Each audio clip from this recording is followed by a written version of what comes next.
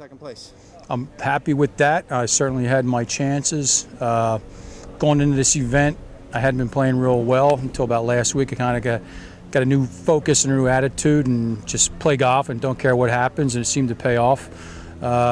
Just couldn't get any putts to drop. I had plenty of chances today. I was right in it until my approach shot on the 8th hole. I had it between the two bunkers in the rough and wasn't sure what it was going to do, jump out or come out soft.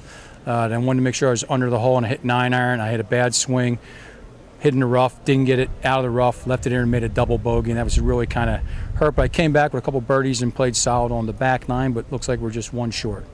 Had plenty of chances coming down the stretch. So on your 9-iron you hit there, what'd you have left? I had 150. And you hit it where in the rough? To the right, short right.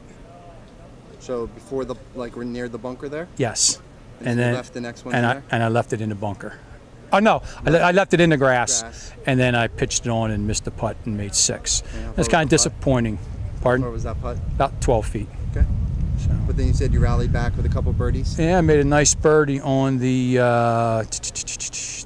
par 5. Hit the par 5 number 12 in 2 shots with a driver and a 5-iron, and made a nice 2-putt birdie there. And then on the short par 4 number 15, I hit a 3-wood and bumped a little sand wedge in there at about 6 feet and made that one. That was nice. And then I had great chances the last 3 holes and couldn't convert. So what are you going to do? How far was the sand wedge on 15? The sand wedge on 15 was 90 yards. And then you said you birdied 13 the par 5? The par 5 I hit in 2. What did you hit there? What was your second shot? I hit 5-iron. From how far? 200 yards. So you had a big drive there? I had a good drive. And then you had, what was that, 30 feet?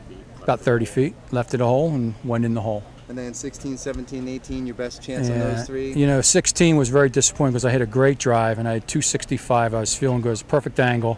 I hit a perfect 3-wood that drew and stopped 5 feet short of the green.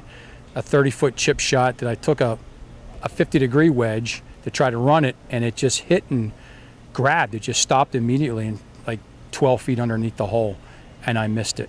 And number 17, I hit a great 6-iron to about 12 feet and missed that one. And 18, pulled my second one a little left with a wedge and couldn't make that one, so it was a par. So I had great chances on 16 and 17, but couldn't get it done. But all in all, I can't complain with second place for my first time playing in the senior am. Yeah, this is your first year in the senior division. What's the experience been like for you against this level of competition? It's been great. One thing I have noticed making a little adjustment is, you know, playing a little bit shorter golf courses. I mean, trying to manage a little better with hitting not so many drivers, hitting more 3-woods, especially this course, hitting a couple 4-irons off tees, hybrids off tees, and a couple 3-woods. You know, have to throttle back a little bit, but it's a great group of guys, and look forward to continuing more senior play.